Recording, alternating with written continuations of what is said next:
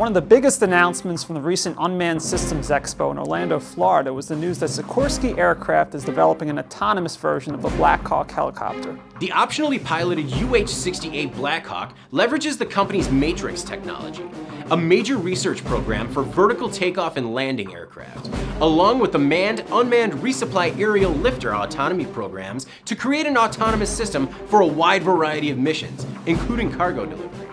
Earlier this year, Sikorsky and the U.S. Army conducted autonomous flight and autonomous cargo resupply test missions with a UH-60M upgrade optionally piloted Black Hawk, and a production VTOL aircraft should be able to lift up to 9,000 pounds with a system loss rate of 1 per 100,000 flight hours.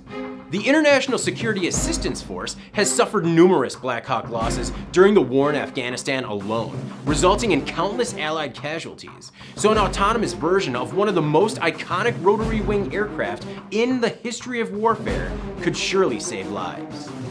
According to several sources, it'll be at least 14 months before Sikorsky's program can literally get off the ground.